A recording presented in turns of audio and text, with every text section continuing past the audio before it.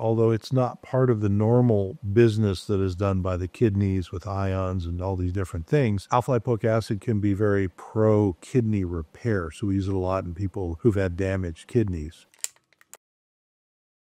Hey, it's Dr. A. Welcome to my YouTube channel. I've been involved in teaching and researching in the integrative and naturopathic medical community for 30 years. I've been seeing patients during that time, and mainly in the worlds of cancer and chronic illness. And so this channel is dedicated to being a patient education channel and answering questions. So today I want to answer some questions I got because of some other content we did about alpha lipoic acid, or ALA. And it's a not uncommonly found supplement that we see, and people might notice it smells a little sulfury. They might have been told to take it for any number of reasons, but we got a bunch of questions about ALA. So the first thing is alpha lipoic acid is also known as thiol acid, but alpha lipoic acid sounds much better, easier to say, and it's been characterized in chemistry for a long time. Now, as was mentioned, there is sulfur in it, not sulfa, but sulfur, the molecule or the chemical, and as a sulfur-bearing compound, the thiol acid or the alpha lipoic acid is what's called a thiol, a sulfur thiol. So other thiols you might have heard of, N-acetylcysteine, glutathione is a thiol, alpha lipoic acid, and then there's a bunch of others. So first off, it's a thiol complex. Next, its structure is kind of unique to alpha lipoic acid. And so if you look at other thiols like, say, glutathione or N-acetylcysteine, they're water soluble and they work in water soluble compartments. Alpha lipoic acid is primarily fat soluble, although it can have some actions that are water soluble like. Now, why would that make a difference? Well, in the places where alpha lipoic acid works, which are usually inside of your cell or in the cell membrane, you have to get through the fat-soluble compartment. So the cell membrane is fat-soluble. We would like lipoic acid to work at the cell membrane. And then the mitochondria has a membrane, and we would like lipoic acid to work in the mitochondria as well. The other thing would be getting into spaces such as in the liver and increasing something we call the thiol pool. So the thiol pool is a conglomeration of your sulfur-bearing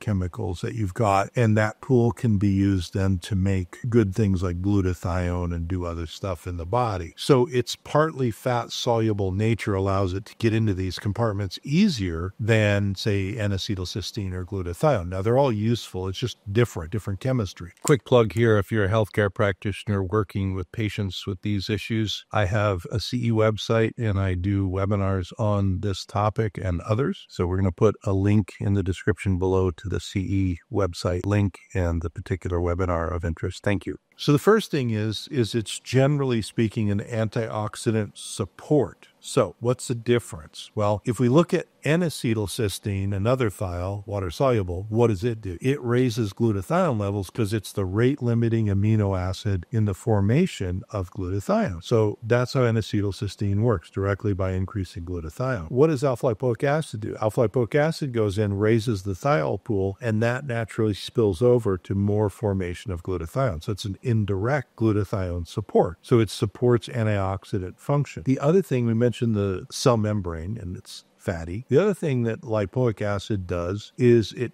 goes and it activates something called the GLUT transporters, the GLUT transporters. So GLUT transporters transport things like sugar into your cell, transport things like vitamin C, and a few other things. Well, the GLUT transport system can get downregulated in insulin sensitivity problems like type 2 diabetes, insulin insensitivity, and alpha lipoic acid actually can be helpful to improve the sensitivity of the receptor sites on the GLUT transporter so that we have a more efficient use of our blood sugar and our insulin. Now, this is greatly aided by eating in a way, a metabolically flexible eating plan where your insulin levels aren't spiking and going up and down all day long. So it's sort of a 1-2 punch, but lipoic acid can be helpful there. It's been researched directly in insulin sensitivity. Its other big area of research is in the recovery and repair of nervous system some tissue. So some of the original research was done in diabetic neuropathies, but it's actually very useful in a number of other settings, whether it's a post-concussive illness, peripheral neuropathies from drugs or drugs such as chemotherapy or other stuff, or other things that might be useful for lipoic acid. But what are some maybe lesser known benefits of alpha lipoic acid? Well, one is it's also extremely beneficial to the kidneys. And lipoic acid, although it's not part of the normal business that is done by the kidneys with ions and all these different things, alpha lipoic acid can be very pro-kidney repair. So we use it a lot in people who've had damaged kidneys. And finally, the other area that is not always apparent, let's say, is that alpha lipoic acid can be an indirect support to your mitochondria. Lipoic acid can be one of those agents that helps at the level of mitochondrial function. All right, I'm Dr. A. I hope this answered the questions we got about alpha lipoic acid. Please like, share, subscribe. We super appreciate all of the new subscribers. Appreciate all you base subscribers that built the channel. And we're doing very well with the YouTube, and we're here to give you good value and answer your questions that you have. So thank you again, and I'll see you on the next video.